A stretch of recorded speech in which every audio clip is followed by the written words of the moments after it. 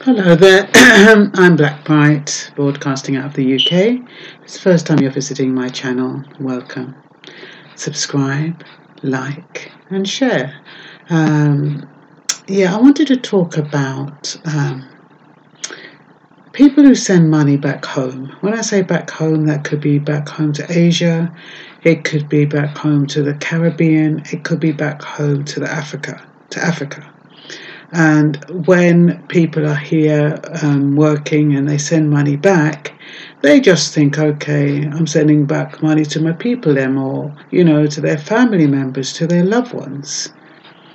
But what we don't realise is that the government of those countries are actually factoring in that money that is sent over into their economic calculations. They actually depend on that money that you're sending back to your people. And I never knew that. I realised the other day when I was talking about remittances and, all these people, expats, going into the country. And I mentioned something about remittances. And I was wondering whether or not the country pays the expatriate countries money. And so when I looked it up, I realised that what it is that when most expatriates leave a country, they tend to send back money, whether it's to their own bank accounts, whether it's to family members, whether it's to help in disasters. But what I didn't know is that the government actually depends on that money because it helps the least developed countries and those who are a bit hard up. So what's been happening now is that because people have been losing jobs and there's been some instability, people have not been in a position to send money as frequently or as much as they used to, and these countries are feeling it. On top of that, some of them were talking about adding tax or, some kind of transfer fee, increasing the transfer fee. Because what they're finding now is that people are kind of bypassing the transfer fee and getting money to them, in other means, so that they don't have to pay those fees. Because when you think about it, it's hard enough sending money to a different country without having to pay a percentage of it to the middleman. Anyway, I'm just going to quickly go through this because I don't want this to be a long video and I need to get my beauty sleep. And so, I'm just going to tell you quickly what happens. I mean, this part might be boring for some, but I just wanted to let you know that when you're sending money to your people, that it doesn't just stop there. Yes, they get it, but it forms a part of a bigger picture. Okay, where am I starting?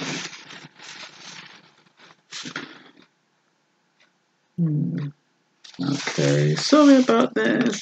Recently, several high-income countries that are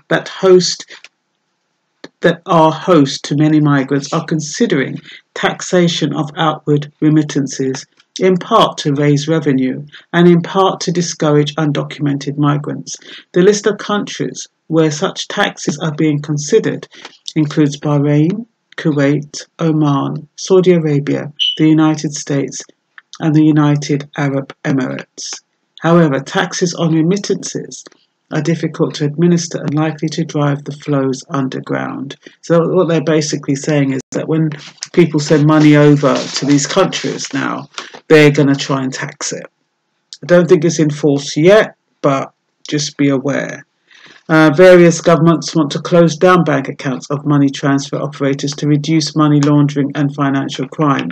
Some low-skilled workers pay high recruitment costs to get a job in certain countries where they feel they could earn enough to send back home to their families, but it doesn't work that way. The recruitment costs far outweigh the amount of money they receive. The highest source of foreign exchange, especially in Jamaica, is remittances. So when we give them our US dollar, our sterling pound, and that gets exchanged when they take it over, that's how that's the highest source of foreign exchange apparently. Remittances are what they call the money that foreign workers send back home are essential source of financing to many third world recipients, which is used to supplement household income for necessities such as food, utilities, and education. When an individual sends money to Jamaica or India or for their family, the last thing they're thinking is that an institution is monitoring that income, incorporating it into their income figures, making plans based off of that income, and even thinking of how to make money from it. That was my little 2p worth. When people lose their job, it impacts on their ability to send money, which then impacts on the financial well-being of the country they're sending money to. Expats' remittances have cushioned poor countries from economic slowdowns. What is off-putting is the high transaction costs, and the government is actually depending on remittances to keep themselves afloat. Workers are being forced to find informal ways to get money to people they are trying to look after in third world countries because of transaction fees. Visitors to least developed countries are bypassing protocol by exchanging it into local currencies, but recipients don't want local currencies. I know when I go to Jamaica, if I was to give them a whole heap of Jamaican dollars, they wouldn't want it. They want the sterling pound, they want the US dollar. But what happens is when you're doing that, you're actually it's actually being recorded, and it actually falls part of that wider system. So it is better if they get the Jamaican dollar, even if it's in the same amount. What difference does it make? But I just think they like the look of the international currency.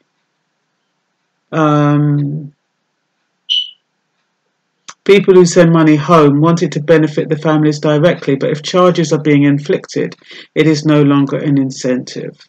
It's a vicious circle because the countries who depend on remittances will find them reducing more drastically if they charge extra money. Expats' money shouldn't be financing the middleman, but that's what seems to be happening. Sending money can cost as much as 7% of the amount being sent. Western Union seems to have a no fee for the first 3 transactions, but that implies that you're going to be sending money regularly to get that free for the first 3 transactions, I would have thought. One solution, said a UN body, is to focus on improving financial services in least developed countries to encourage a bigger proportion of remittances to go into investments, small business development and job creation for increasing urbanized populations. What a bloody cheek, though. I mean, you're sending money to help your people, and then they're talking about what they're going to do with it. I don't know how it works, though. I don't know if it works in the sense that you give them money, and of course those people spend that money, and that's extra money coming in that the country wouldn't normally have. So when they receive the extra money that's come from outside, they can invest it in something else. That's the only thing I can think of, because I guess countries know how much money they have. So if people start spending over that amount, they're going to know it comes from outside. And that's what they're going to use to build up the country. I don't know how it works. I'm not an economist. UNCTAD, the United Nations Conference of Trade and Development, are proposing offering university graduates from the diaspora preferential access to seed capital. It's a bit like Dragon's Den, where they don't want their people, like you have people in Jamaica, you have really qualified people in Jamaica, in Asia, in Africa, and then they leave the country and go to to one of these large Western countries. And what happens is taking all the brains and the affluence out of the country that they're originally born. So what they want to do is do something like Dragon's Den, have some kind of incentive where those people with the brains can actually set up a company, and what they'll do is they'll give them the startup costs in return for a cut from a percentage of the company. So yeah, problem is people, regardless of academic level, who send money at home don't want to be committed. They send money when they have it or when they feel like it. To try and force them into a formal setup is not going to work. They're not sending their hard-earned money to help the government. They're sending it to help their families and loved ones. That was just a little disclaimer I put at the bottom. So yeah, I just thought, you'd be interested to know that, when you're in your good mood and you say, yeah man, me I gotta send money to my daughter or to my wife or to my auntie or to whoever, those remittances are actually what keeps that country afloat. So I think, you might even be glad that you are contributing to that economy, of your country. So yeah, it's all good. Okay then, take care now. Bye bye.